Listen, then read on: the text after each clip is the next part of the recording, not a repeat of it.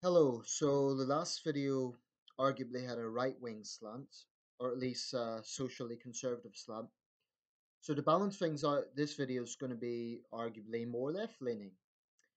The Conservative MP Jacob Rees-Mogg, I believe is MP for North East or North West Somerset, can't remember which, has apparently said he's been quoted in an LBC radio interview as saying that the need for food banks or the use of food banks is uplifting because it shows what a compassionate nation we are that people are using them.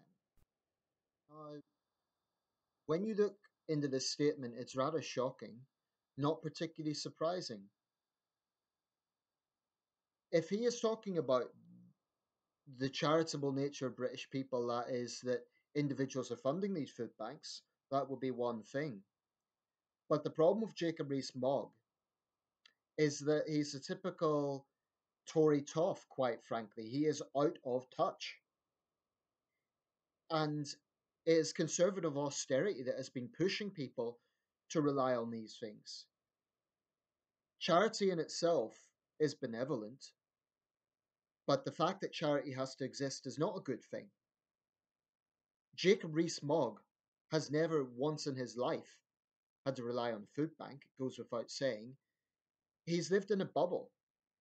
Now, what his supporters say is, oh, it's great, here we have a guy who's so honest. He's a true blue conservative in every sense of the word, on every big issue.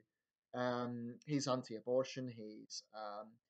He's anti-Europe. He's a true blue Thatcherite Tory, right?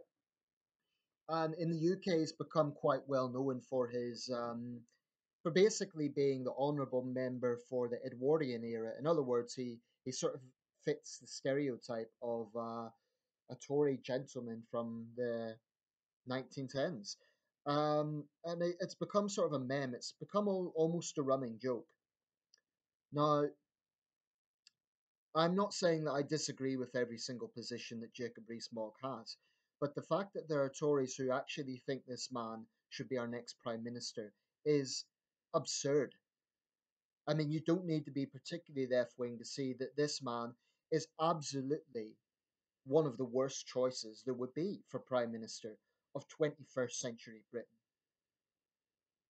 I mean, he would make Jeremy Corbyn look responsible. This is a guy who, this statement about food banks, to me, just demonstrates, frankly, Tory callousness. This is the same party, let's not forget, that has driven potentially thousands of people to suicide through work capability assessments. That is not a record to be proud of, that is a record to be ashamed of.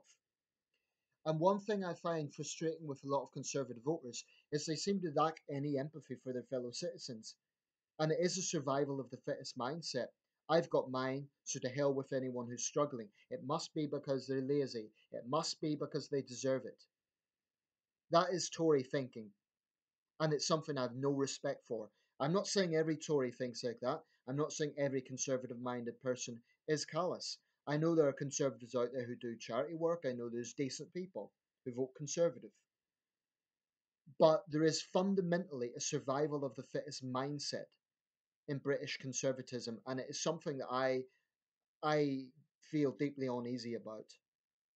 Their record on driving unemployed people to suicide is disgusting. Anyone who denies that, look look at the testimonies of people who have been through these ordeals. Look at the testimony of people, terminal cancer patients, who've had threatening letters from the Department of Work and Pensions telling them that they're fit for work. This is the shameful Tory record.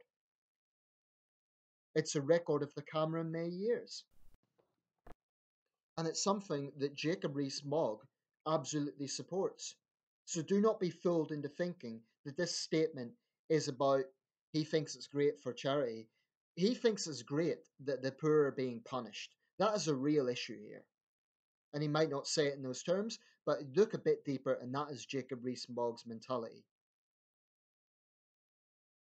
And God forbid we ever elect this man to number 10. He would make David Cameron and Theresa May look like loony left liberals. He would make Margaret Thatcher look like a Marxist.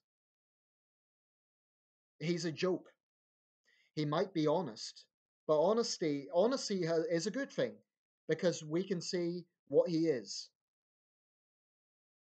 And I don't disagree with all his positions, but positions like this shows me just how utterly callous and unfit for government this man is. Now, you might disagree with me, that's your right, but I would suggest then you have the same callousness as he does.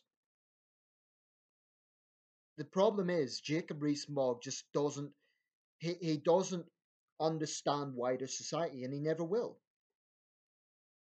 And he is just as polarizing and just as out of touch as hard left, you know, proto-communist Corbyn supporters. Two extremes. I could never, ever, ever vote for that sort of Tory. So shame on Jacob Rees-Mogg and his callous mindset. People can gloss over whatever way they want. I am not convinced that he was saying it's great that the British are charitable. The point he was making was it's great that we have food banks. It's the Tory austerity that is there, the reliance on these food banks. That is not something to be proud of. I would be very interested in seeing his views, incidentally, on bank bonuses. I very much doubt that Jacob Rees-Mogg would be of the school of thought that,